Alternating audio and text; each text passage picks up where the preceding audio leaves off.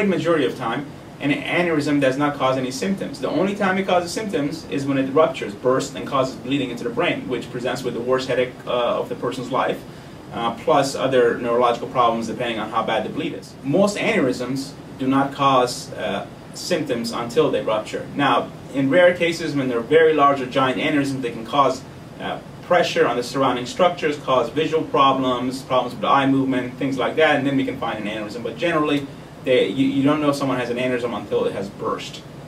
A lot of times, the way we find out that a patient has an aneurysm is they hit their head, got a scan, and they found an aneurysm on it by accident. Or they were having headaches, the doctor ordered an MRI or a CAT scan and showed an aneurysm, and then we investigate that further. But outside of something, a situation like that, we can't know who has an aneurysm and who does not. Generally, the percentage of the population that has an aneurysm is anywhere from 0.1% to 3%, depending on which study you look at. Most of those aneurysms do not need to be treated because they're small.